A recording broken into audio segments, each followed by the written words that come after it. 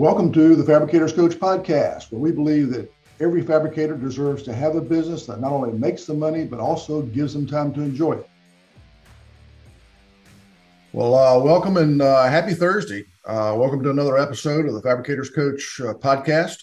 We're also doing a webinar at the same time. And what we're going to do in this episode is we're going to do a review of the article that came out in Slippery Rock Gazette in early October called The Power of Sales Follow-Up.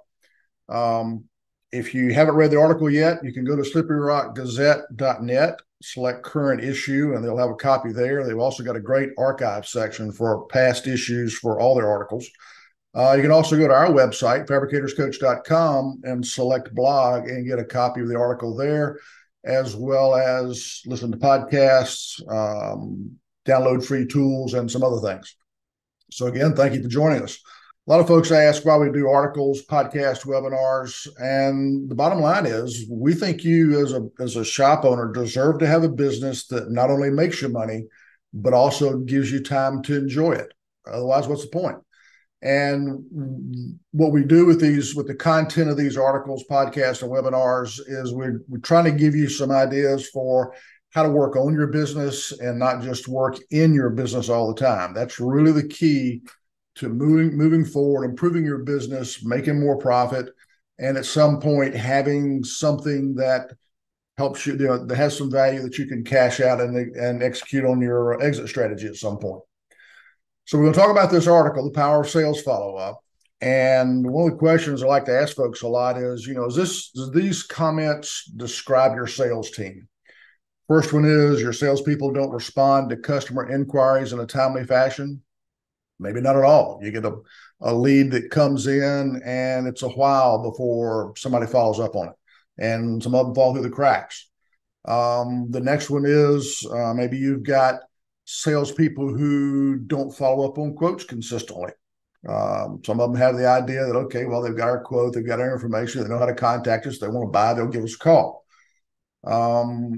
Maybe you have salespeople that don't update your data in your CRM, your customer relationship manager software, or whatever system you use for tracking leads and tracking quotes and sales. You may have salespeople who just don't update that data regularly. These are comments or these characteristics resemble your sales team, or if you are a party of one and you are the sales team and you struggle with these, then chances are you're really wasting some really expensive leads. The cost of acquiring leads continues to increase. I talked with several people in this industry that generate leads for fabricators, have done that in the past, and where you could generate a lead for 20, 40, 50, 70 bucks 12 to 18 months ago, those costs are substantially higher. They're running $75, $100, $125 per lead. So these things are getting more and more expensive. The cost to acquire these leads continues to increase. My question is, can you afford to continue wasting them? And I want to kind of talk through that scenario a little bit. If these comments that I made, if these are characteristics of your sales team, you want to know how to manage your team better. The webinar last month, the article last month was about some ideas for how to manage your sales team more effectively. And if you're interested, go back and pick that one up. Check the podcast. You can hit Fabricators Coach Podcast on pretty much any of your podcast platforms and pick up that recording, or you can go to the website or to Slippery Rock and get a copy of the article and read it. And that'll be helpful as well. Let's look at what should be happening with following up on leads and with following up on quotes. I did some research both for this industry from folks who do this type of work for countertop fabricators, and also some general research for industry in general, just to kind of get some stats here and some ideas of what really should be happening. On the subject of the number of follow-up attempts, the information says that 2% of sales are made during first contact. So obviously you need a lot more contacts in order to get those sales, because you're probably closing higher than 2% of your contacts. And the data says that 80% of sales require at least 5 follow-ups, 5 times. What's interesting too is that about half of salespeople give up after just 1 follow-up attempt. They call, they can't get an answer, customer hasn't decided, they send an email, don't get a response, they move on to the next one. Very common. What's also true in looking at the data is that only about 8% of salespeople will follow up more than 5 times.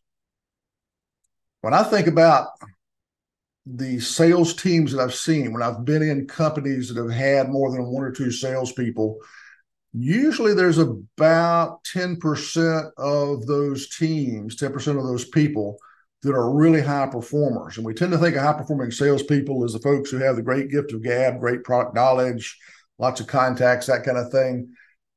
I think the data tells us that one of the definitions of a high performing salesperson is how many times they follow up. And again, the data says that only about 8% of salespeople follow up more than 5 times. So when it comes to follow-up attempts, the answer is definitely more than 1. And the data says it's probably 5 and up. The next topic I looked at was the timing of the follow-up attempts.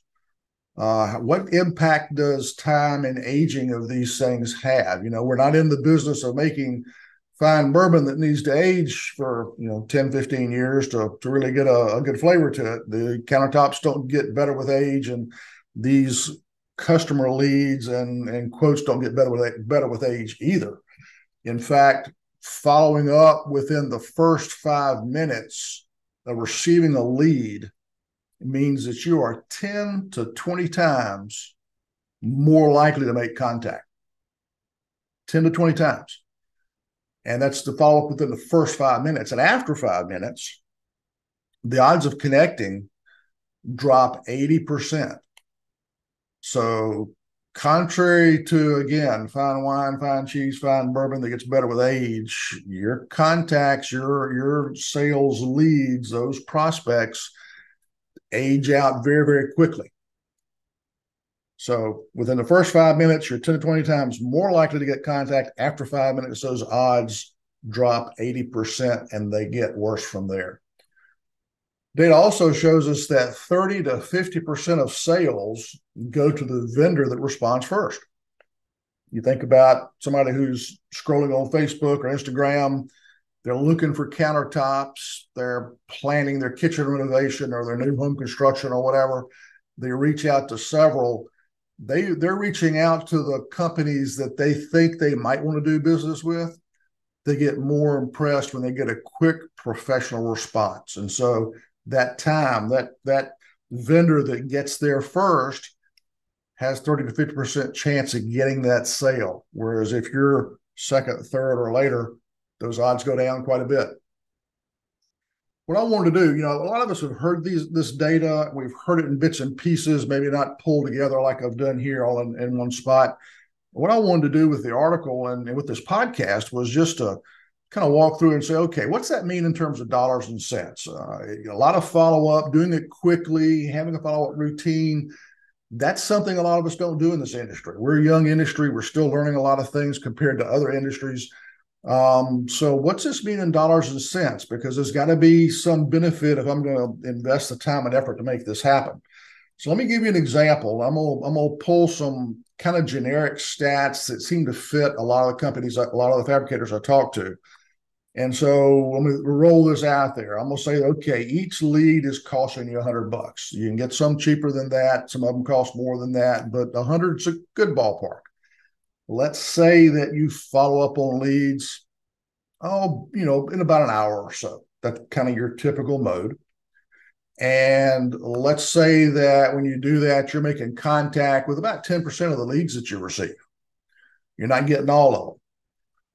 And of the 10% that you make contact with, let's say that you're quoting half of those. That's pretty normal. And then your conversion rate is, say, 40% in this example. So if you're quoting half the leads, then your conversion rate of those leads that you're quoting, you're only converting 40% of those to orders. And for this example, let's say that your average sale is $10,000. So just to kind of take these stats on follow-up that I was talking about and put them into dollars and cents, I'm going to use these stats that I just gave you as kind of a baseline example. We're going to walk through, if we make some of the changes that the data tells us, what's the impact on your bottom line? And so the stats, if we look at 100 leads, and we said, okay, you're making contact with 10% of the leads that you receive because it's taking you an hour or so to make contact, to do follow-up. So out of those 100 leads, then you're going to contact 10 of them. And we said for our example that when you that of the leads that you contact, that you're actually going to quote half of those. So if you contact 10 people, you're going to generate 5 quotes. And then we said your conversion rate in this example was 40%. That means every quote, if you generate 10 quotes, you're going to convert 4 of those to orders. That's a 40% conversion rate. So in this case, we contact 10, we quote 5, just half of them. Conversion rate of 40% means we're going to generate 2 orders out of those 100 leads. And if our average sale is $10,000, then we got $20,000 in revenue out of those 10 leads. I think when you think about it, offhand, that sounds okay, $20,000 in revenue, depending on the size of the company, that may or may not be a good number for you. The important thing to remember is those 10 leads cost you $100 a piece to acquire. 100 leads times $100 each, that's $10,000. So you spent $10,000 to get 100 leads. You only converted 2 of those. You got $20,000 in revenue. So $10,000 to get $20,000 in revenue. Those are not really good numbers. You can go out of business really quickly doing that. This is not unusual to see this kind of data working with a fabricator. So let's look at what happens if we take some of the advice that those earlier, or here's what should be happening stats are that I quoted. Let's look at what the impact of that is. So if we follow up on prospects quicker, follow up on these leads quicker, let's say we reduce that hour or so follow-up down to 5 minutes. We find a way to do it. It's not necessarily easy. We change how our automated phone system rotates calls around the office. We make everybody responsible. We put in a 2-ring rule. After the second ring, everybody jumps for the phone, whatever that is. We said the stats said that if you follow up within 10 minutes, within 5 minutes on a lead, that you are 10 to 20 times more likely to make contact. So what I'm going to do is say, okay, let's be conservative and say we're only 4 times more likely. We said that when you followed up within 60 minutes in our baseline example, you made contact with 10 out of 100. So we're going to say 4 times more likely. So now we're going to make contact with 40 leads. And that's the only change we make, is just follow up more quickly within 5 minutes. Out of those 100 prospects, we make contact with 40. And since we're converting half of those contacts into quotes, that means we're going to generate 20 quotes. And we said that when we generate a quote, we have a conversion rate of 40%. So 40% of 20 is 8 orders. So by following up more quickly, we went from 2 orders out of 100 leads, generating 20,000 in sales, to 8 orders out of those same 100 leads. And now we've got $80,000 in sales. Your lead cost is still $10,000. So for a difference, an improvement of $60,000, whether this is weekly if you're a large shop, or monthly, or once every 2 or 3 months if you're a smaller shop, is it worth $60,000 per 100 leads to find a way to respond to every inquiry within 5 minutes or less? And when I ask that question of Fab Shop owners, the general answer is yes. And we start figuring out, okay, how do you do that? So one aspect of this power of sales follow-up is that we want to follow up very quickly when somebody sends an inquiry, a phone call, leaves a voicemail because we couldn't answer the phone, or they send an email, fill out a form on our website, an inquiry through social media, whatever that is.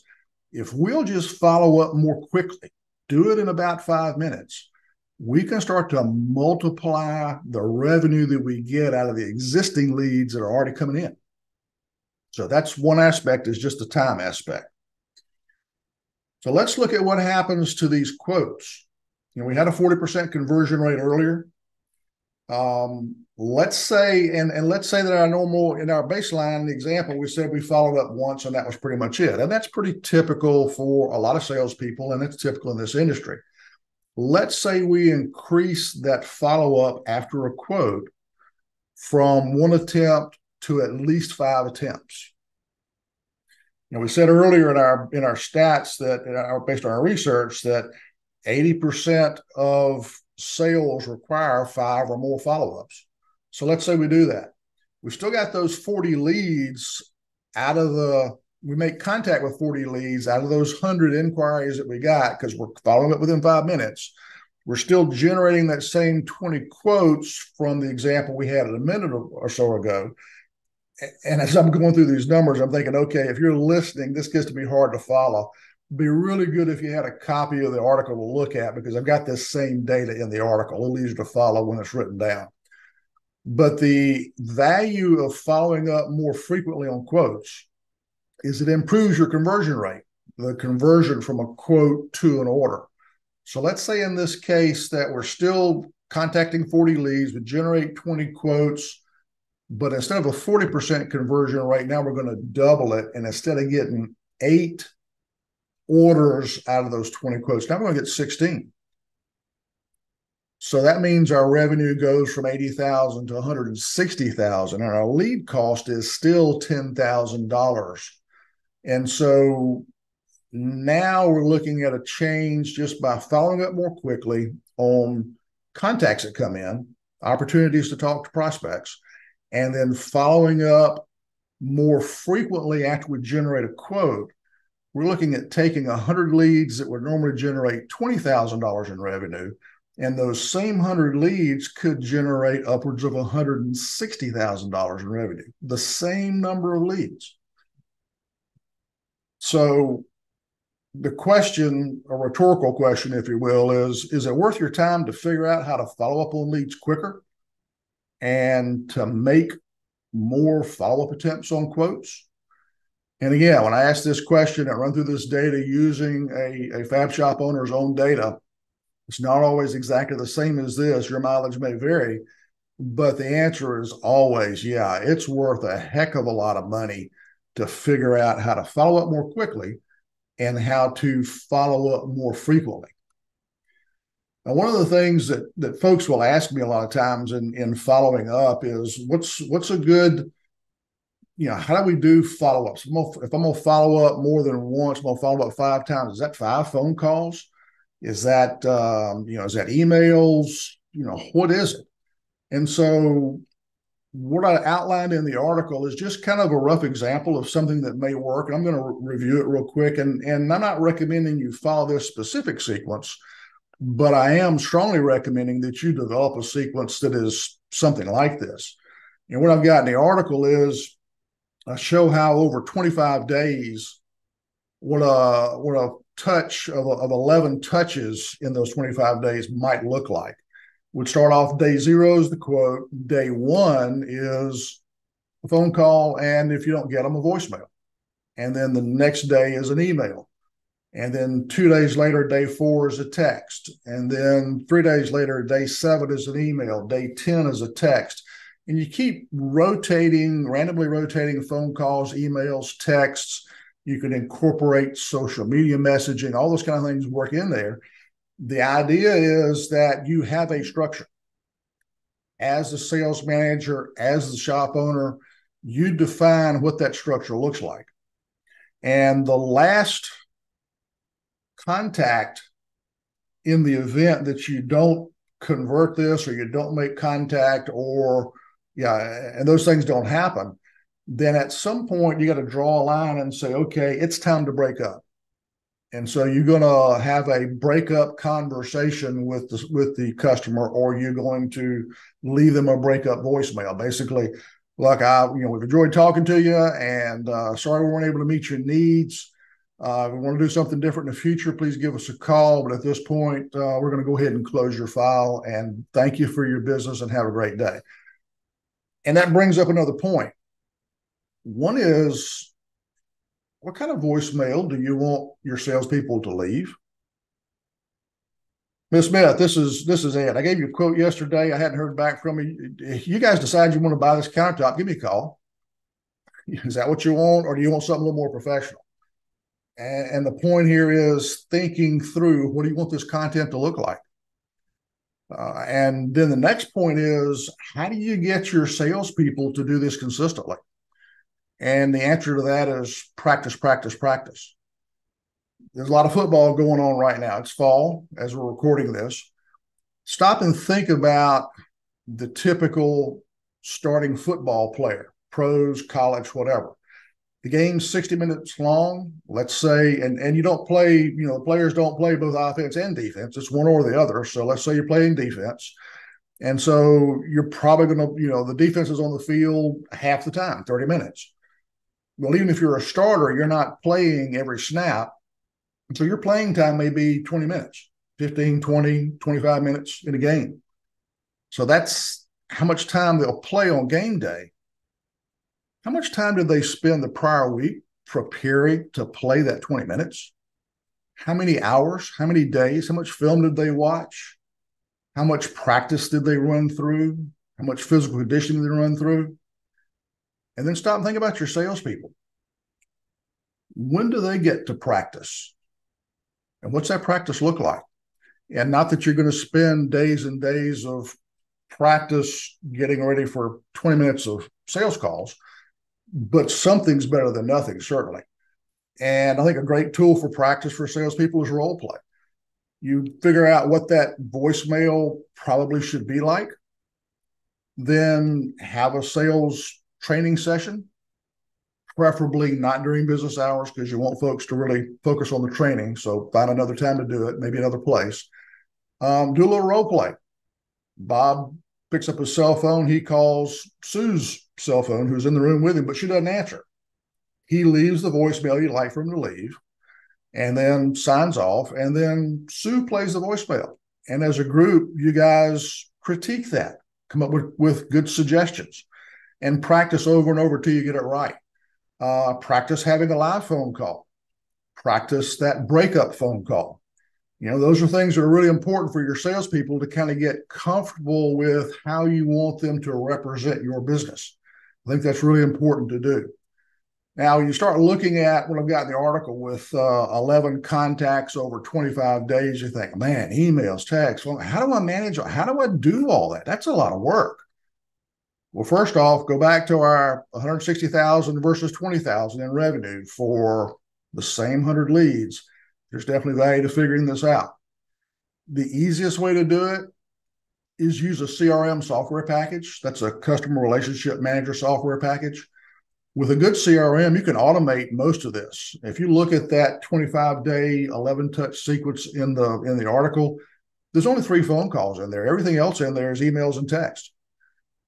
Well, you can automate a reminder for a salesperson to make a phone call with a good CRM, and you can go ahead and have already composed the emails and the text, and they can go out automatically, untouched by human hands. You just schedule them, and they'll continue to rotate in sequence until you get to that breakup, or until you lose the order, or until you convert the quote to an order.